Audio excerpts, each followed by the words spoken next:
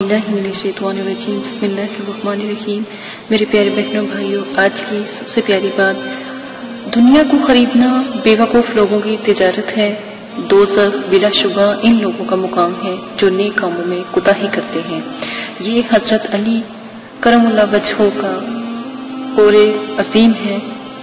آج جو آپ کو میں رزق کے بارے میں وظیفہ بتانے جا رہی ہوں، رزق میں کشیدگی اور نوکری کے لیے ایک صحابی حضور اقدس صلی اللہ علیہ وسلم کی خدمت میں حاضر ہوئے، عرض کی کہ دنیا نے مجھ سے پیٹھ پھیر لی، یعنی رزق میں برکت نہیں، بہت تنگی اور پریشانی ہے۔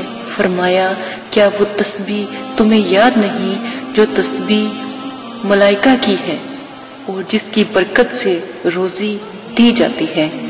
خلق دنیا آئے گی تیرے پاس ذلیل و خوار ہو کر، طلوع فجر صبح صادق کے وقت 100 بار یہ لفظ کہا کر، سبحان اللہ و بحمدہ سبحان اللہ العظیم، سبحان اللہ و بحمدہ سبحان اللہ العظیم۔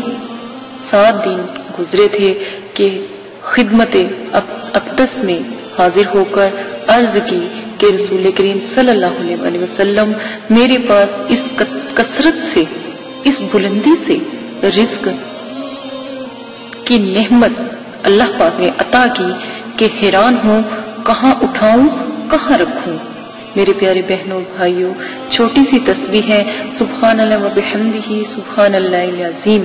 تو میرے پیارے بہنوں بھائیوں، آپ بھی یہ کریں، انشاءاللہ رزق کی تمام پریشانیاں ختم ہو جائیں گی۔ الحمدللہ الحمدللہ، بہت بلند آپ کا رزق بڑھے گا۔ اجازت دیجیے گا، اپنا خیال رکھیے گا، اللہ حافظ۔